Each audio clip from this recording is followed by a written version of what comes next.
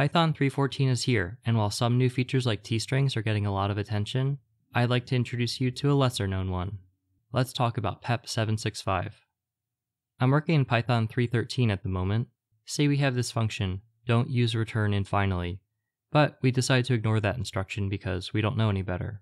We'll take a list and an index to slice it. If the index is valid, let's return a scaled up version of the value, just for good measure. If the index is not valid, let's say so. Finally, let's return true to indicate that the function completed successfully. When we pass an invalid index like 4, the function operates as we expect. The index did not work, and we get true that the function is finished. When we pass it a valid index, we get confirmation that the index worked, but wait a minute, we're supposed to get the value back.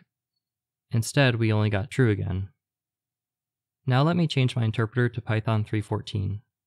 Immediately we'll see that Pylance is giving us a warning that we're doing something wrong.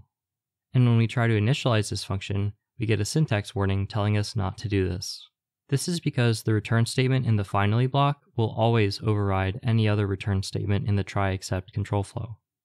If you previously used return, continue, or break in a finally block, you may have had no idea that this was the reason that your code wasn't executing as expected. At least in Python 3.14, we can finally lay this anti-pattern to rest. Like and subscribe to learn more about how